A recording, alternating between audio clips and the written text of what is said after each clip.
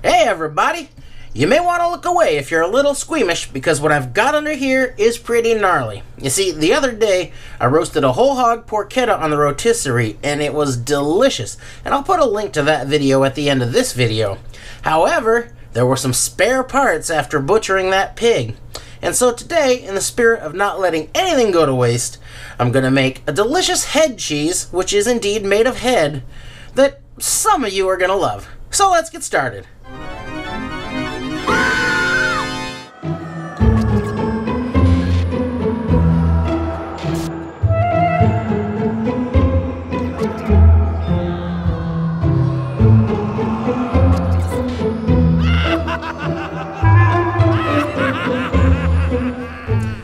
Now let's take a look at the parts that I'm using today. Of course, I have the head, which I've taken a bone saw and sliced down the middle and took out the brains, and I'll use those for something else. They're not really my favorite, but I'll eat them with some toast or something. Then I've got the forefeet, which are going to add a lot of collagen to the broth, and that's important because that's going to turn to gelatin, and this is technically a meat jelly. I've also got the tongue, and then I bought some other tongues to add into that because they're going to add some nice meaty bulk, and I really love the flavor of the tongue. So now I'm going to take these parts, I'm going to make a brine, and then I'm going to cure these for a couple of days in the refrigerator. The brining and or curing is optional in this recipe. I could completely skip this and go straight to cooking those parts. However, I do recommend at least brining because I think it adds a really nice flavor to the meat. I'm going to add some cure, so the meat's also going to retain a nice rosy color after it's cooked. So I'm going to make a very basic brine, starting with 1 gallon of water, to which I'm going to add 3/4 cup of salt, 1/2 cup of sugar, and I'm going to cure this, so I'm also going to add 42 grams of pink curing salt. And what I'm talking about is this pink curing salt #1, also known as Prague powder #1. I'm not talking Himalayan pink salt, that's not going to get the job done. So I'm going to add the cure and then thoroughly stir this until everything's completely dissolved.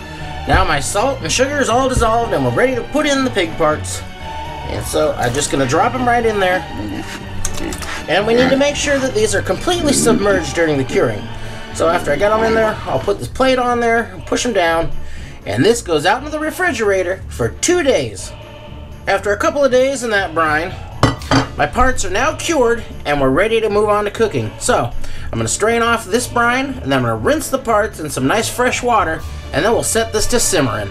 You want to pick a pot that's big enough that you can fit all your parts down in there and then completely cover them with water, plus maybe another 2 inches of water over that. And so after you got that set up, it's time to add your flavorings. For me, I'm going to add a couple of bay leaves. I got 3 bay leaves, a few cloves of garlic. I've got a little bundle of thyme that I tied together with a piece of string that's just going to make it easier to pluck out later.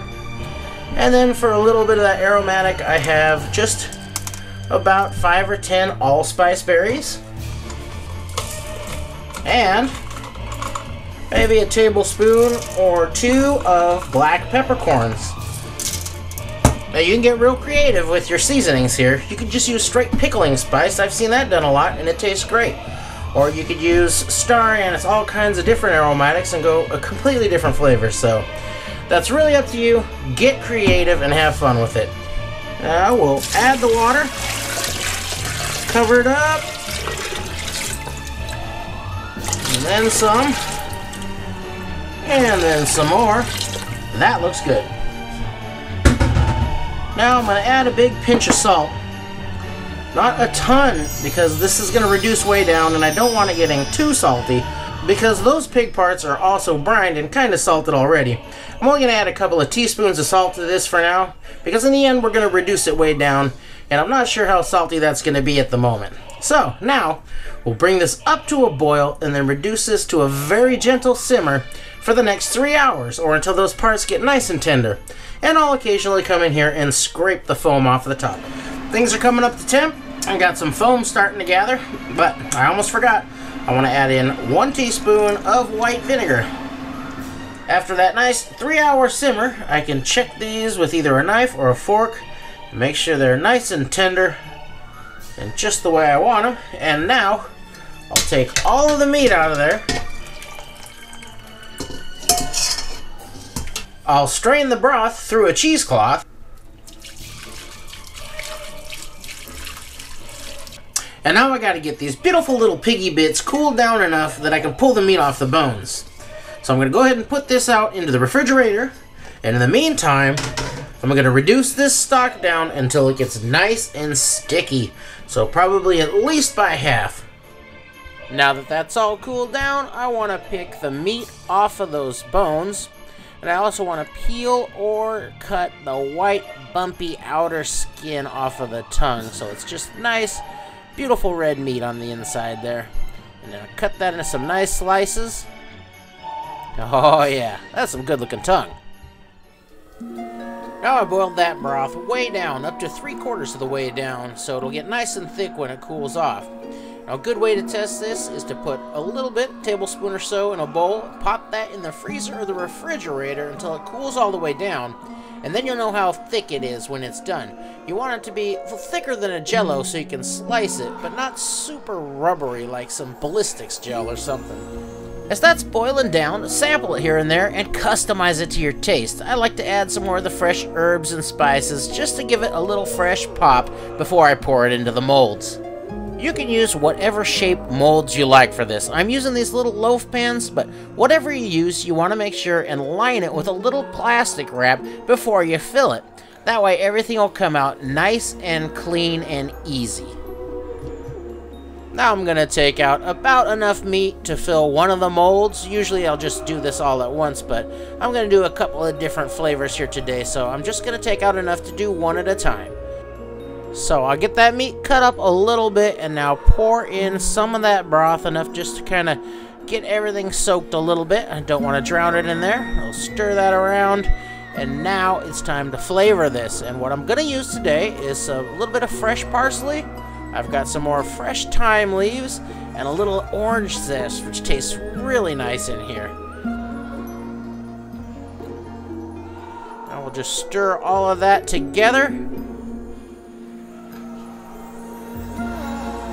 Give that a little taste. And it's going to take a little bit more salt.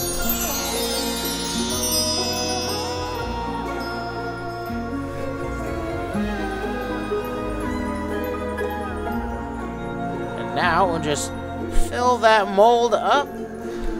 Kind of tap it down a little bit. Get it nice and level in there. And then top that off with some more of that broth. Taparoo, get everything all nice and soaked. And again, top it right off.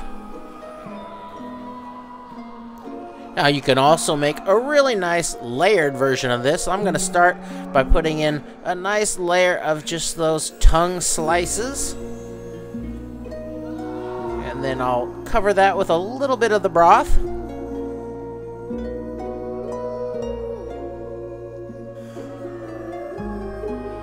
Now I'll put in a layer of that shredded meat that's all seasoned with the orange zest and the parsley and the thyme.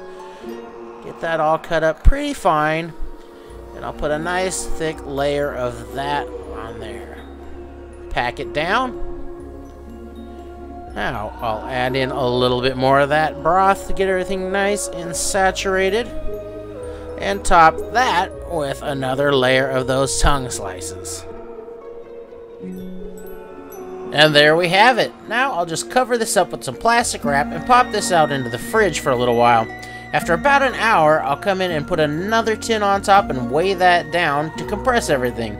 If I put that on right away, some of that liquid's just going to run out and over the sides and make a big mess. So let it start to set up a little bit first. Now this is completely cold. It's been actually out there for a couple of days. Now it's time to unmold it and see how we did. Let's see, it should pop right out of there. Perfect. Oh wow. Take a look at that.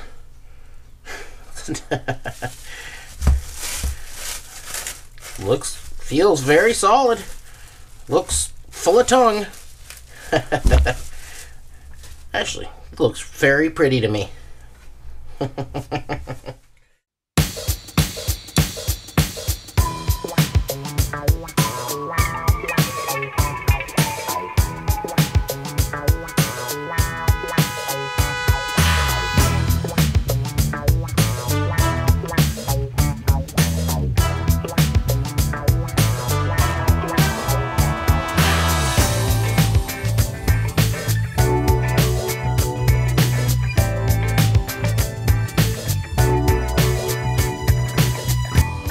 how we did. But these days, this sort of thing is pretty much exclusively served on a board, probably with some other meats and cheeses, and of course some tiny, tiny fancy pickles and a little mustard. But if you don't have a wooden cutting board, you could probably just head out back and grab a 2x4, and I'm sure that'd be very hip these days. But, on to the tasting, because that's what's important. Now, take a look. It's held together really nice. This is the fancier, mostly tongue one I made, but there is a layer of the head meat through the middle. So, let's give this a try. Of course, we'll put a little bit of mustard on there. The fancier, the better.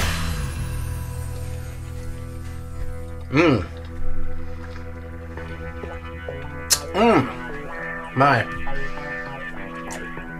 Now, I'm not gonna sit here and try to tell you that everyone's gonna love this. But if you do like head cheese, this is a great recipe. It's really decadent, of course, because of all the extra tongue I put in there. But those orange and that thyme almost give it, I don't know, sort of a festive flavor. It's very good and would be a great addition to any charcuterie board. Well, I do really hope you try this. It's a very simple and very delicious recipe.